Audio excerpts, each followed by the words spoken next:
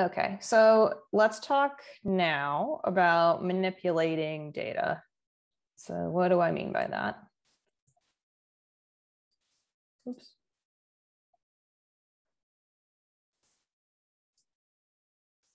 There we go. All right.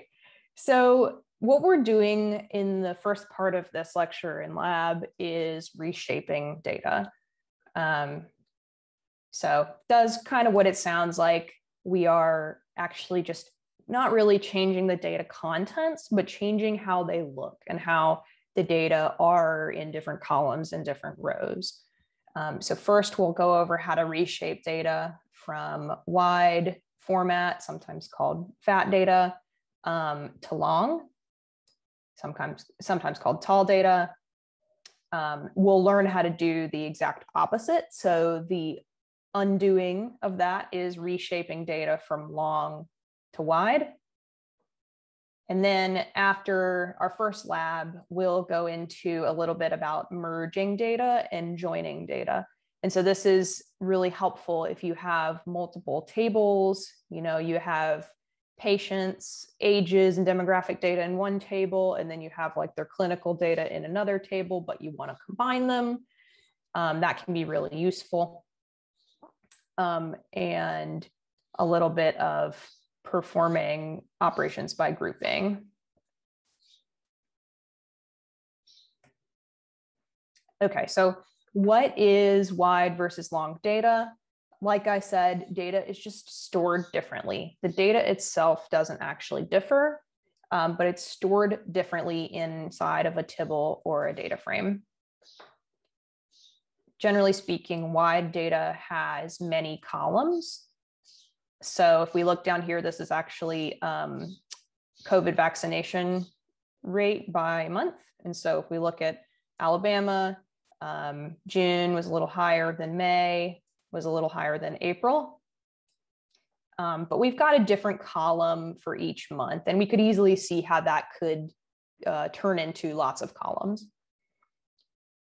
Long data, on the other hand, the column names themselves actually become part of the data itself. And so let's say I take this and I'm like, okay, I want it to be long format. We see multiple entries for Alabama over here. And now those column names that I had up here actually appear in the name column. Those values of vaccination rate are appearing in the value column. Okay, so all the data is the same, but really I'm just kind of putting things in a different arrangement. The slightly more complicated example, what if we have more than one row of data? That's very common. So again, this is the wide format. We see kind of the numbers, they populate many columns, but they all are kind of, meaning the same thing, just the differences in times are indicated by the different columns. But if we were to put that in long format, we'll have, again, multiple entries for states. So Alabama appears multiple times, Alaska appears multiple times, and then those column names become actual data. So they become a character in this case, indicating what was once the column name. Okay, so we can see that the vaccination rates are all now kind of conveniently in this value column. So they all are, kind of stored in one place versus this wide format, they were distributed across multiple columns. Okay, and just, to drive this point home, data is wide or long with respect to certain variables. In this case, patient ID might only appear once, but when we convert it to long format, it appears multiple times, but we only have two columns now for day and for value versus here in the wide version where we had multiple columns and the data just filled in kind of everywhere. Okay, so why does this matter? Wide, I think, it's easier for humans to read. Like, I don't want to read personally, if I was looking at an Excel file or something, I wouldn't want to read Alabama 100 times. I think that gets a little unwieldy. But R doesn't think the same way. So having data in long format is actually easier for R to make plots, to do analysis.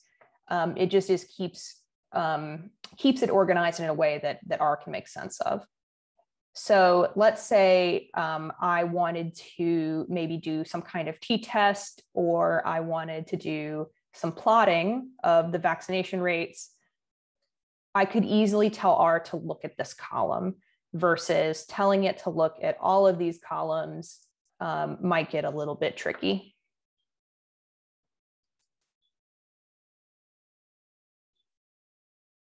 Okay, so let's look at a few examples. We'll pull in this data set. I think we've used it before. This bus data from Baltimore. So we'll go ahead and read it in like we've been reading a lot of our data in with the read CSV function. Carrie talked about this paste 0 function in the last lecture. It really just combines these strings. And I just did that for a practical reason, is I didn't want this URL hanging off the page. So you don't really need that in your code, but in this case, I've combined them in the paste 0 function. And so this is what our data looks like. It's a tibble. It's got a lot of these pretty like repetitive columns. So there's orange line, orange line, orange line repeated kind of several times. And then we see that more. There's the purple line. There's the green line, basically a bunch of different columns.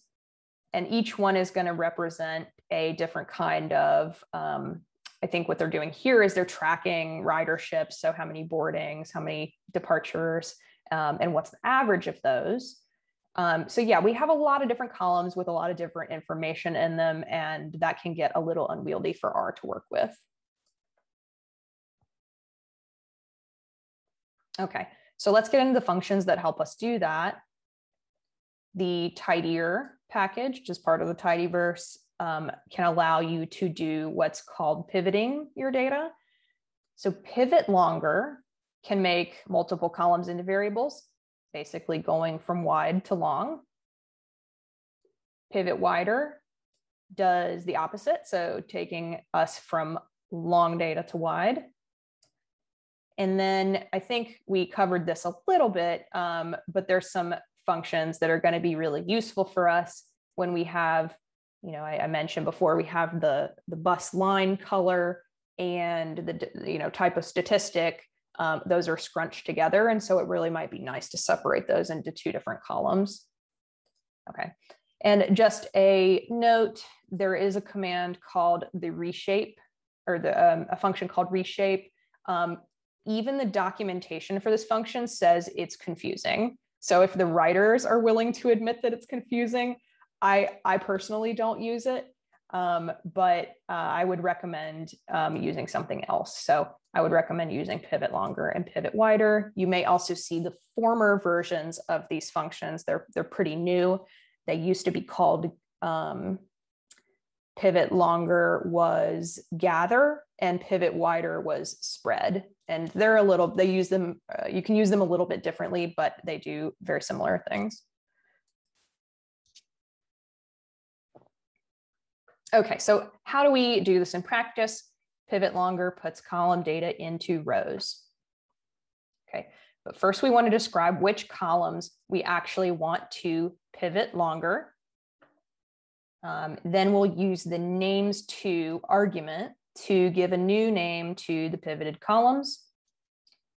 And then we'll use the values to argument to give basically a new name to those numbers and that data that was stored in those columns. Okay, if we're doing it in the tidy way, we'll take first the data set, use the pipe, and then the pivot longer function. The columns we're going to be pivoting are these right here. And so instead of just writing them out, because these are, I am for sure that I would make a typo typing these out. I'm just going to use a helper select function. So this starts with, and then go ahead and list out the different lines. So that way I can just kind of pull them all together. And I'll separate that by a comma and then add the names to argument. I want to pivot it into a column. Basically, those column names, I want them to be part of this var column. And the values, I want them in a number column. Okay, and we can see a little bit of a preview of what that looks like. Just remember, this is kind of what our data looked like before. It was very wide and a little bit, hard to read.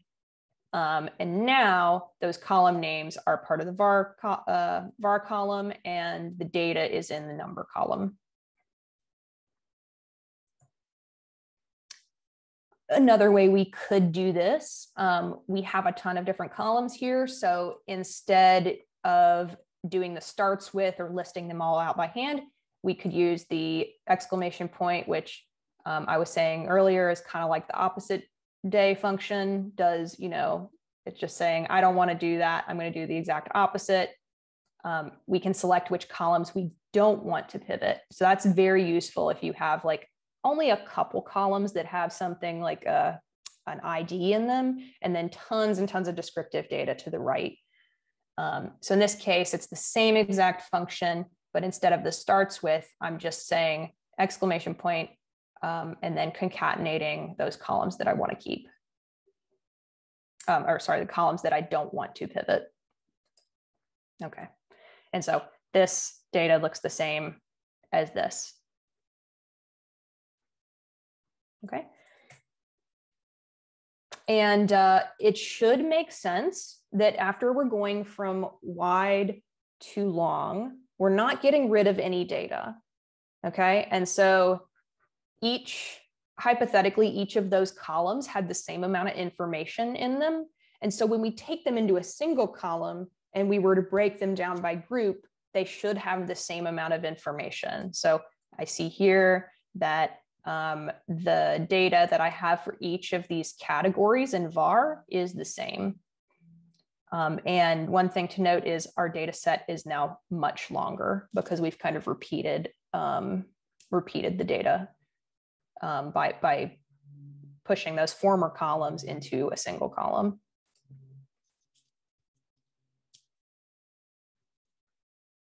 Okay, we already talked about this a little bit, but I think it's kind of important for this data set that we are able to separate these out. I think they're not so meaningful on their own, and we might want multiple columns. And so we can use mutate here. And on the left-hand side, I indicate which column if I wanted a new column, I could put it here, but in this case, we're overriding var. And then what are we overriding it with? So we're going to do a string replace on the var column. We'll do replace board with underscore board. Okay, so it's replacing this string that it finds, and it's basically adding that underscore. So each time I'm seeing a light, I'm replacing it with underscore a light, and so on. So average, replacing it with underscore average. So the nice thing is when I'm using this mutate function, I can add multiple columns that I want to mutate. So here I've replaced var with like a slightly improved version of var. Same thing here, and same thing here, replacing it with a slightly improved version. And you can see that it's inserted this underscore as with this pattern.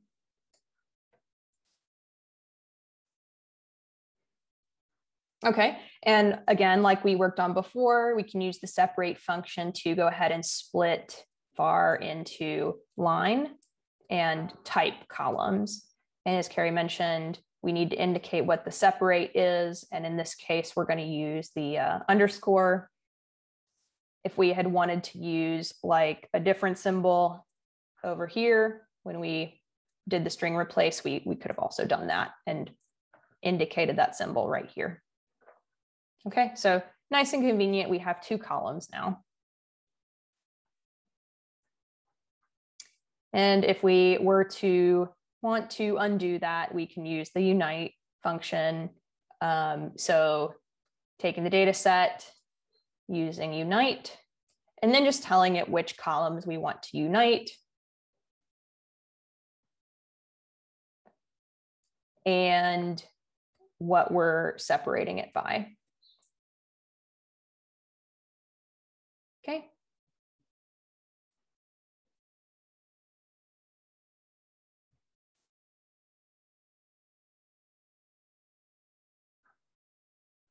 Okay, if we want to do the opposite, I remember I mentioned that you can go from wide to long, but maybe you also want to go from long to wide. We can do that with the pivot wider function. So as I said, it spreads rows into columns. So now, right now we have a really long data set, but let's say we want to separate out these groups that we made before. So we made this category type that has boardings, alightings, and average. Okay, maybe we want to spread that out wide.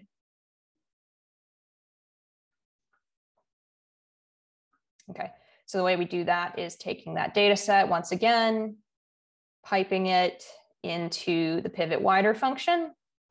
And this one is a little easier. It takes a little bit less, fewer arguments to go ahead and pivot wider. So all we want to do is indicate which column is actually going to become our column names.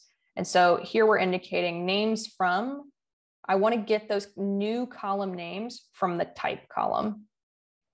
And I want to get the values that are going to fill out those multiple columns. I want to get those from the number column. Okay, so remember type and number. Type and number are going to become that those new columns with the new data. Okay, and you can see here it has basically widened the data set to include these 3 new columns instead of having a column for type. Okay, so let's go ahead and jump to the first part of the lab. Okay, so where we had left off was talking about different types of pivoting longer and wider, working with long and wide data, and did a little lab on that. But now we're going to talk about joining data. So this is if, as a reminder, if you have multiple tables, so maybe you have some data that has demographic information and maybe some data about visits or collecting samples or something like that. So merging data sets together usually occurs on some kind of key variable. So sometimes R can look for this or you specify it. But in this case, let's think about merging by ID, patient ID or sample ID or something like that. As always, you can use the question mark join to investigate some information about different joins. This particular query in your console will pull up the different types of joins that fall in the dplyr package. And so some of those, the ones we're going to cover today are inner join, which takes 2 arguments, and it only finds rows that are a match for both X and Y. Full join does the same exact thing, so same 2 arguments, and it finds all rows of X and Y, so keeps everything. Left join is what it sounds like, so all rows of the first thing, the thing on the left, in this case X, all rows of X are kept even if they're not merged with Y. And right join, so very similar to left join, it just keeps everything on the right-hand side. And so you may already be thinking, well, okay, these are kind of redundant. I could just switch the place of X and Y, but it does change a few things, changes the order of the data and the order of your columns. So you're right, they are very similar, but maybe you want your data arranged in a slightly different way. Okay, and we're not going to talk about anti-join, but it actually is kind of good for, maybe excluding some data where you don't have, or excluding data from like a table that maybe has IDs you want to get rid of. So all rows from X that are not found in Y, and keeping just the columns from X. Okay, so basically, we're not looking for the overlap here, but rather finding what doesn't overlap, but only for X. Okay, so let's take a look at two different tables to kind of practice this. So this base table that we're gonna talk about in a second, it has baseline data for IDs 1 through 10, and it also has an age column. So this is just creating it here. And then if we want to look at the head of this base table, we can see that it's got this ID column and this age column. Starts with 1, goes all the way to 10, and there's some ages in here. Visits, on the other hand, so this is the other one, has IDs 2 through 11. So it's a little bit different from the first table. And it has 3 visits, basically a visit ID and some kind of outcome. I'm not sure what this is measuring, just made up numbers for now. Okay, so this is actually making that table. And here we're looking at the head of it. We see that we have columns ID, just like in our base table, and visit and outcome. So I really think it's important to kind of get a good sense of data before you merge it. So I actually want to look at these with you really quick. So this is our base table, as I said, 1 through 10, and then some age information. And then we go down to visits. We have IDs 2, and then this repeated ID 2 once again, all the way through 11. And we have a little bit longer of a table here. So the sizes between these two are a bit different.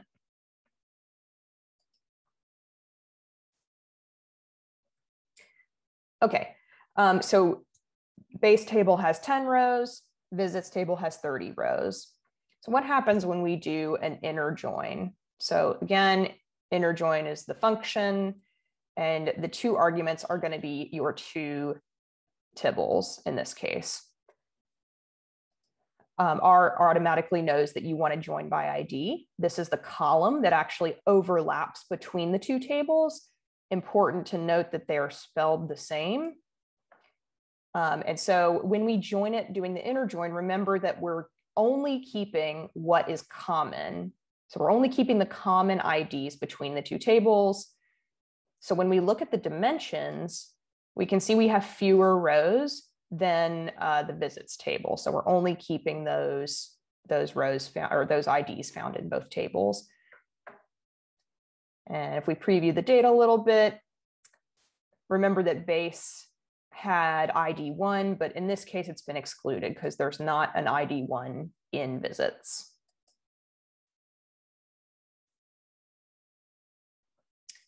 Okay, so left join is going to be a little bit different. So again, left join is the function, and our 2 arguments are the tables. And in this case, we're keeping everything from base, but only the matches from visits. We can look at our dimensions. They're a little bit longer. So, or sorry, just the row, the rows, the columns should be the same. So we have 1 extra data point or 1 extra row than we had before. And if we take a look just at the top of this new data frame that has been joined, we can see that we have this ID 1 is now included, but because there was no match in visits, it's populated those with NAs.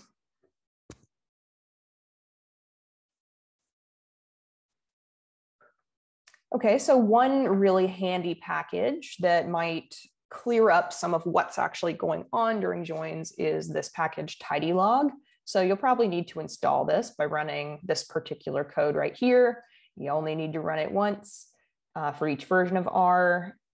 But once you go ahead and load it up in your workspace, and then you perform a join afterward, it gives you all of this really useful information. So it says, okay, well, there was a row that was only an X.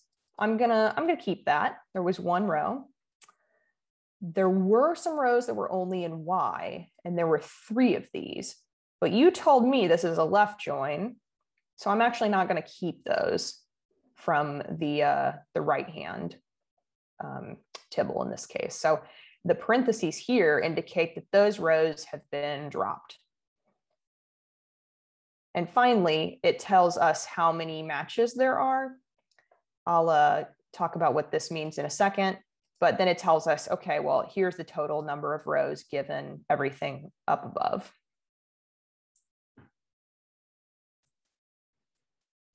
Okay, so this can provide us a little bit of insight what's going on with some of the other joins. So if we were to do a right join on, X equals base and Y equals visits, because we're keeping everything on the right-hand side, but only keeping the matches on the left-hand side, we actually drop that 1 row from base and keep those 3 rows from visits. Again, keeping all the matches in a right join, and it tells us, oh, okay, well, there's 30 rows now.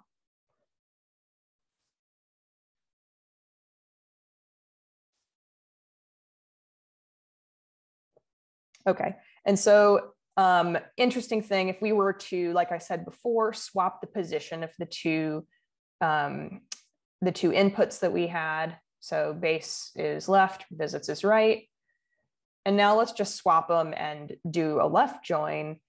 We can see that the numbers are really the same. It's just the position that has switched in this tidy log below.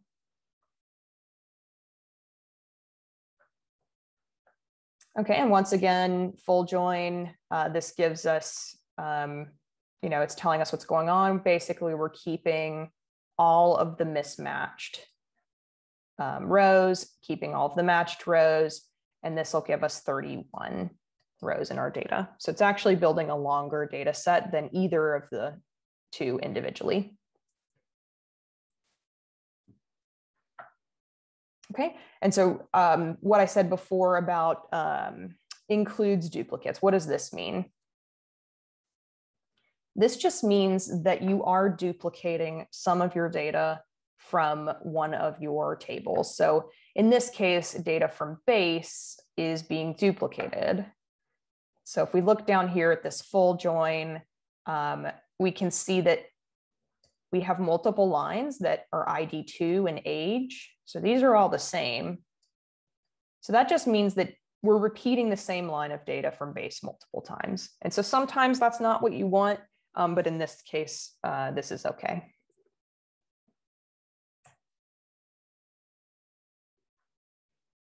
If we want to dive a little bit more into data that could be duplicated, we can use the duplicated function. So that could give us an indication if there are duplications in a vector. So that could be a column.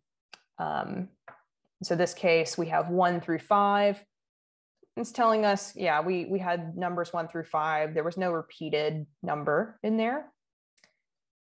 But if we tell it 1, 2, 3, 4, 5, 1, the first 5 are okay, but then it says, okay, well, I saw 1 before. So I'm going to say, okay, that is true. That is truly duplicated there. And so it only tells us the second occurrence and further of a value that we've seen before. And so we can do this in a tidy way. We can take our full join data set and we can create, using mutate, a new column, dup ID, which is duplicated values of ID. And so we don't see any duplicated data for ID1. The first ID2 is okay, but then once we get to the second ID2, it's okay. Yes, we see that ID's been duplicated here. So this can be useful for making new columns to indicate what's going on in other columns.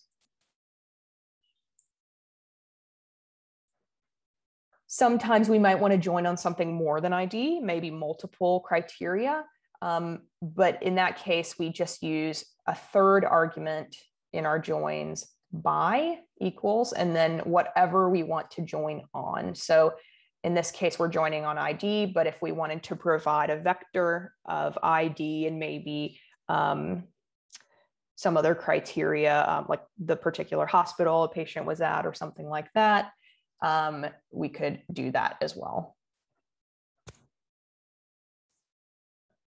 All right, so let's do a couple lab exercises and then we'll be on our way.